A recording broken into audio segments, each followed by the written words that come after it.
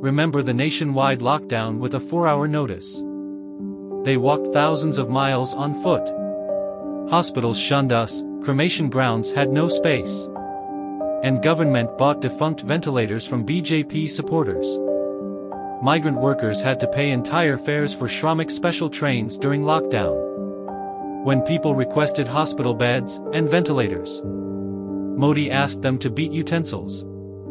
Remember the people who died due to oxygen shortage during COVID. Modi became the super spreader during second wave of COVID-19. Think of people who died due to oxygen shortage, hunger and deaths during lockdown. Migrant laborers had no food even in trains.